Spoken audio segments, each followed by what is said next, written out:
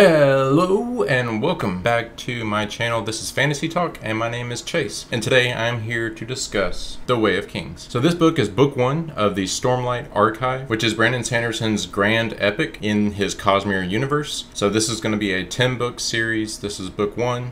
There'll be two 5-part series, each kind of having their own rounded out conclusion and everything like that. So there is not a whole lot that I can probably add to what has already been said about this book. It's one of the most massively popular fantasy books of the last 10 years. It has been talked about ad nauseum. So what I really want to say is if you have not read this book before, here's some things that you should know, and here's some things that should make you want to read this book. So the first thing is this book does sometimes get criticized for being kind of slow for the first 700 to 800 pages. So for me, I didn't have any problem with this book at all. First of all, as a reader myself, I don't have a problem with most first books of series because there's so much new to take in. There's so much world building, new characters to try to remember. I usually feel entertained and engaged just by the process of trying to keep track of everything that's happening. And it really depends on what kind of reader you are or what you have on your schedule. If you have 10 books that you want to get to really, really badly, and then you get to this and you say, yeah, I'll try it, you're probably not going to have a good time because you're just going to be constantly thinking,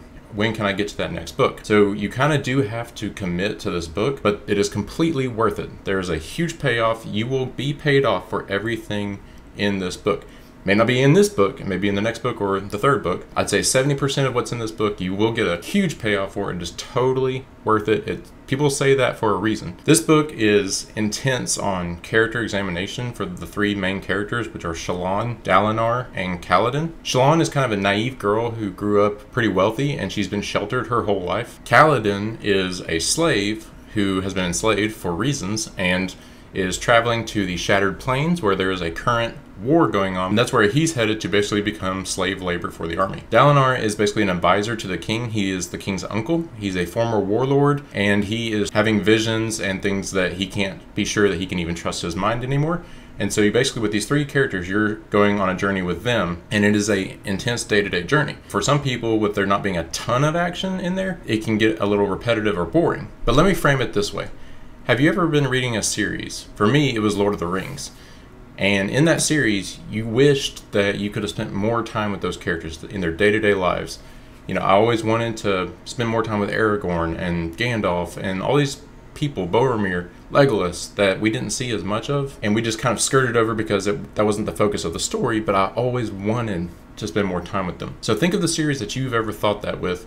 I want to see what it was like. I want more time in the world. I want to see this corner of the world that they didn't show me. That's what you're getting with The Way of Kings. You are getting that day-to-day life with these characters. You're getting to explore these corners of the world. And for me, that's super engaging and super fascinating. Now, I've been critical of Brandon in the past about how he spends too much time in what I call character exposition, where we're getting too deep into the characters' minds. We know too fully every thought that they're having, every which way, that they all seem like they are hyper planners and very analytical. And I don't think that's true for every person. You know, some people are more impulsive, some people are more evaluating and trying to be judgmental of which path to take. For Brandon, it seems like 80 to 90% of his characters are that planning type. And for me, it just feels like it's a little too much getting into the characters. With that being said, this book and the following books after it still have some of the best character work. I think it is Brandon's style done at its best that he's ever done. Now, I've talked a lot about how the book is slow, but that's not to say that there are not crazy action scenes, that there are not super engaging moments. And it's not just the action, there are emotional payoffs that are just quiet moments that come from investing your time reading the rest of the book. This book is like a rock opera. It's like Pink Floyd's The Wall, where there's interludes, there's things that you won't understand from the beginning until you get to the very end and you've completed the book. The final thing I'll say in the spoiler-free section is this is a book where I read it in January, and it's been a long time since I've read it. Now, listen to the audiobook sometime in between then and now. Sometimes I find myself thinking, like, was it really that good? And then I'll start just kind of going through, well, okay, what happened in the book? And then I start spiraling into memory of everything that happened and just the grand scale, and I just become kind of like in shock. So somehow, if you have not read this story and you are a fantasy lover, give it a shot. You are doing yourself a favor. Alright, so for the spoiler section, I just want to do 10 quick hitting questions about The Way of Kings. So So I think a lot of people would probably go with either Kaladin, Dalinar, or Shallan, but not me. I have a super soft spot for this character, and she is actually one of my favorite characters in all of fantasy. She's definitely in my top 10, and that is Sylphrena. She's loyal, she's kind. Honestly, I don't think Kaladin really deserves her. She's just too good, and I love a companion character that is basically just through it thick and thin with the main character who is not necessarily deserving of their friendship, but they stick around anyway because they're just the best. There are a ton of different things to choose from here, and I know that there are probably more popular choices, and there are scenes that are more evocative and things like that. But the one that was the most emotionally poignant for me, and I just love it so much, is when Syl brings the little poison plant, flower, leaf thing to Kaladin when he's considering ending his life at the chasms, and she doesn't understand that it is poison, like he could just eat it and die. But it's just the gesture and the way that Kaladin responds, it brings him back from the brink.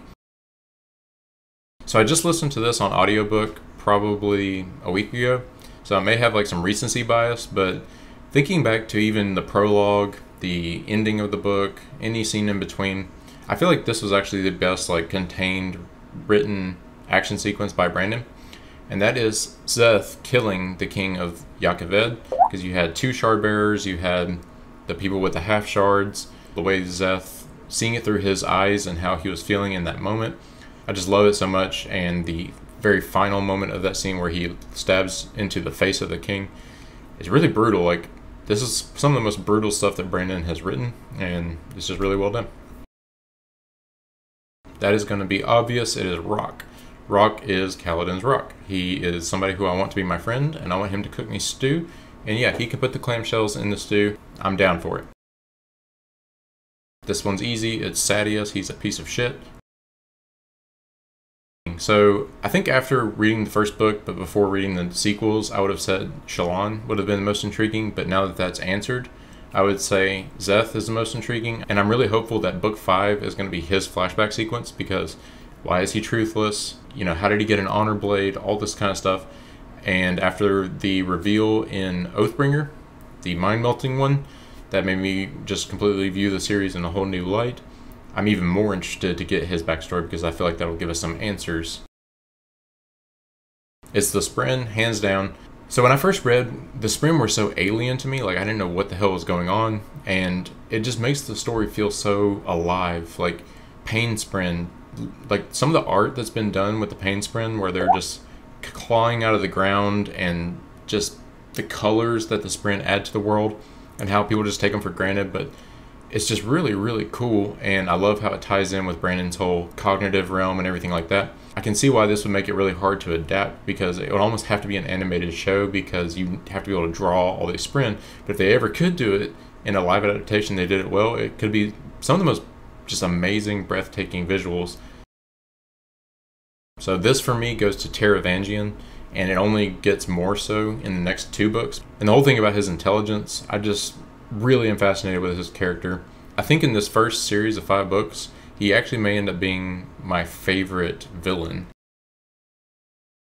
So this one I think is easy. It's going to be the Day of Recreance. Just was so moving. I think the reveal in Oathbringer only serves to make that even more emotionally hard-hitting. Moash.